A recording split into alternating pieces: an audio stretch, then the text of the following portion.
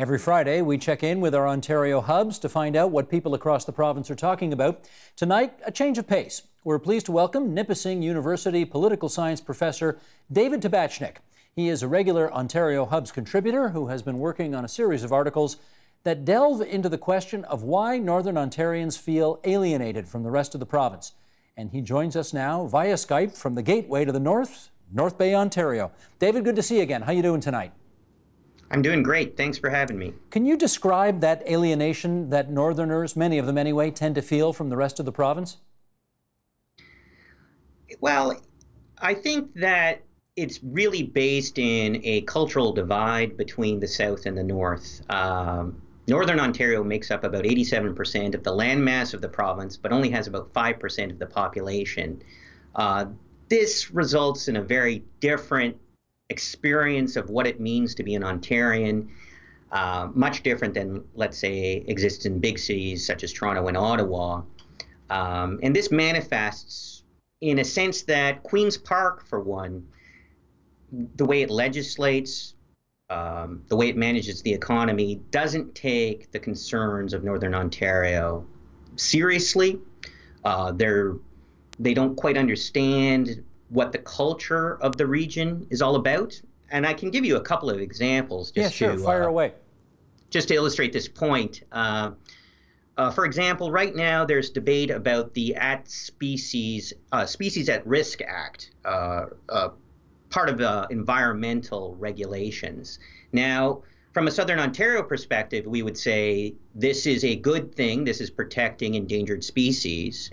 But from many Northerners' perspective, these laws represent overregulation that stop industries such as forestry and mining and kill jobs. And so something that is looked upon as a good thing in the South is looked upon as a bad thing in the North. And since most of the votes are down here, I guess governments tend to listen to the noise down here more than the noise up there. Is that right? That's certainly the case. Again, as I said, we have 5% of the population, 11 provincial ridings. And while that at times does get the attention of politicians in Queen's Park, most often it is issues related to Southern Ontario that dominate. That's understandable in a purely mathematical sense, in a political sense, but nonetheless, here we are occupying this huge portion of the province and getting very little attention.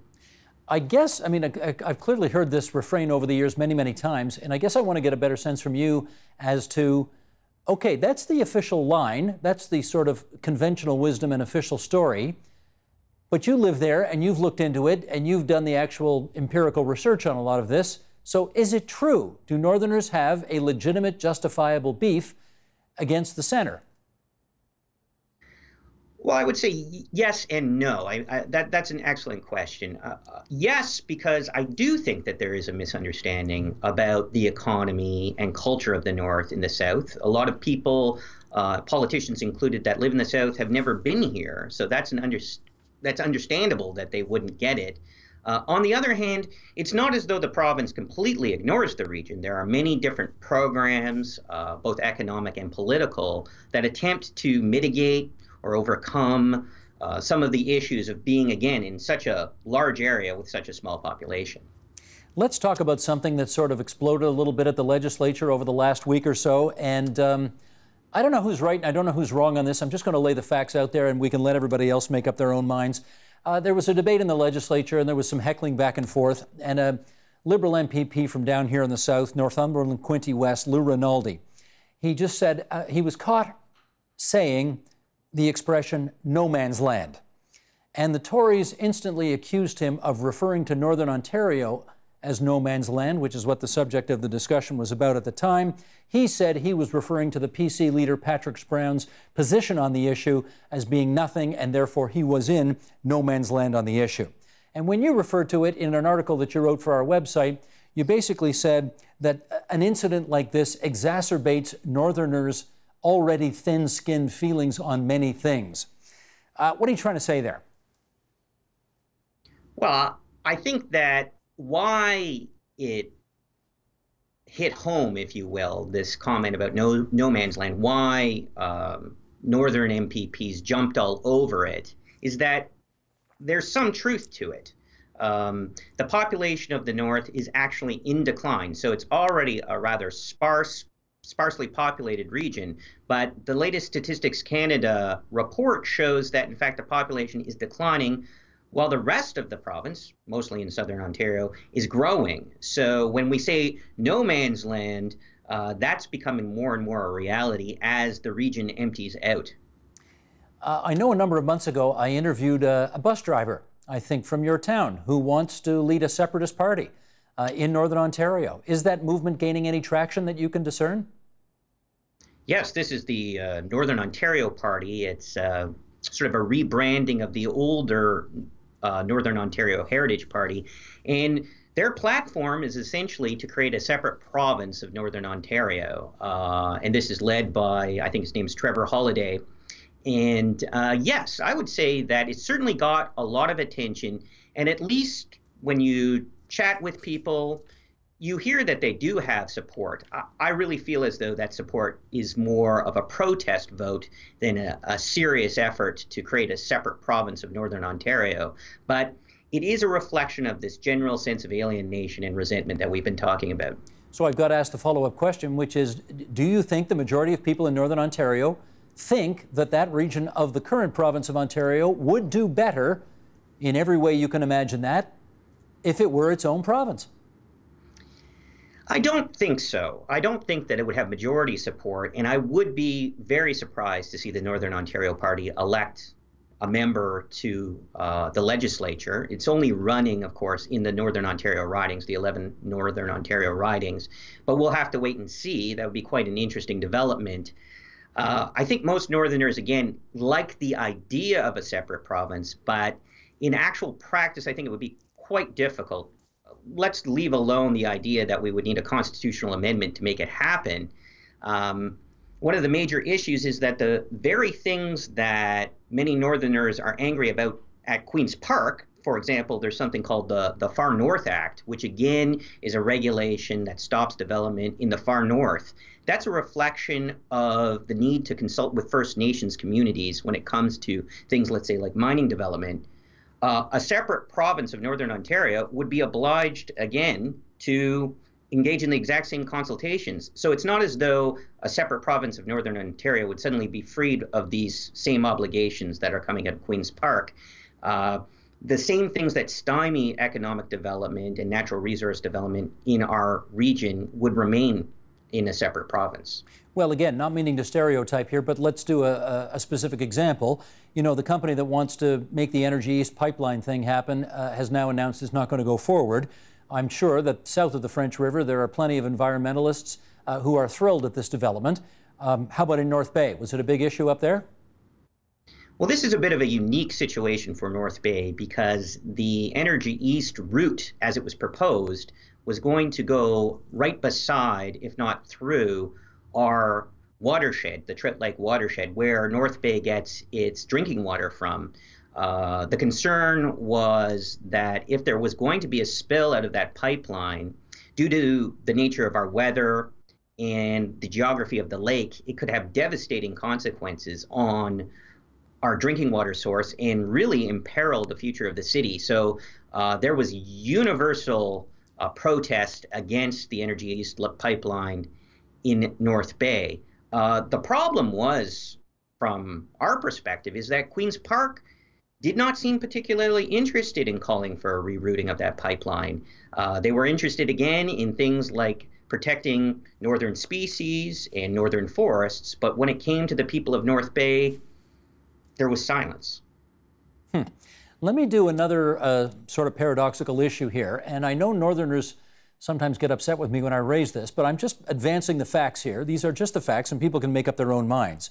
Northern Ontario, if a bill currently before the legislature passes, will get 2 more ridings, actually. And they will be 2 more very sparsely populated ridings. There are ridings down here in the south that have got 100, 120, 130,000 people in them, and the 2 new northern ridings are going to have about 30,000 people in them. So, in effect, the North will be, if you look strictly at the numbers, overrepresented in the legislature of the province of Ontario. Do people understand that in Northern Ontario? I'm going to challenge your characterization to some degree. Okay. Again, when we're doing districting, when we're doing redistricting and creating new ridings, it's not just about representation by population. There also has to be regional considerations taken into account. And so that's what's going on here with these two new ridings. One of the ridings, for example, is attempting to ensure more First Nations representation. The riding will have about 2/3 population of First Nations people. Is this just about representation by population? No, it's also this consideration about having the people of a region represented in Queen's Park, an underrepresented group, perhaps.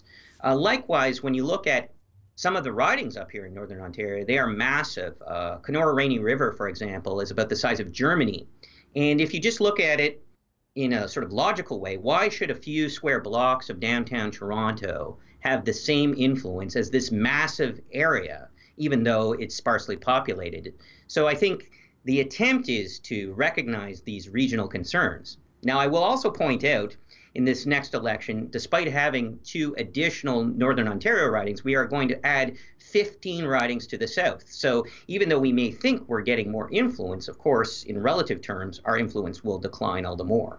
And just for the record, I didn't mean to convey that I either approve or disapprove one way or another of it. And you're quite right to point out there are other considerations besides strict rep by pop. I was merely advancing the math. So I just want to put that out there for the record. Let me also put this in place. I mean, we've known for decades and decades there's kind of a love-hate in Northern Ontario for Queen's Park. But I wonder as well whether there is an acknowledgement in Northern Ontario that so much of the economy really depends on the permanent provincial government jobs that are there, be it, the Ontario Lottery Corporation in Sault Ste. Marie or whatever. Tell us that. Well, I agree with you there completely. Yes, we are very reliant on what I'll call government largesse. Here in North Bay, for example, we've benefited tremendously from a film and television tax credit that has brought a lot of television productions, film productions to our city. It trains and employs hundreds of our citizens, brings millions of dollars into our city. Sudbury similarly has seen a huge rise in film productions in its city. And again, this brings in dollars and jobs. That's all based upon policies that are coming out of Queen's Park. Similarly, here in North Bay, we have the Ontario Northland Transportation Commission, and that is a provincial agency, essentially a crown corporation, and it doesn't necessarily bring a lot of revenue in. It does cost taxpayer dollars, but it is critically important to the economy and the employment levels of our city. A few years ago, under the McGuinty government, there was serious consideration of privatizing Ontario Northland, and this caused a huge outcry in our city. Fortunately, the Wynne government changed course on that, and it continues to be a crown corporation. I think the idea here, the paradox of Northern Ontario, is that we want the province to do more for us. We want better programs, more jobs, more money coming our way, but ultimately what we want is to do it on our own. We want independence. We want a sustainable economy. And that's the challenge. How does that happen? So at once we want more government support, and on the other hand, we want less. That is a paradox which we will continue to explore with you, both online with your articles, and we thank you for coming on the agenda tonight. David Tabachnick from Nipissing University. Always good to talk to you, David. Thanks so much. Thank you, Steve.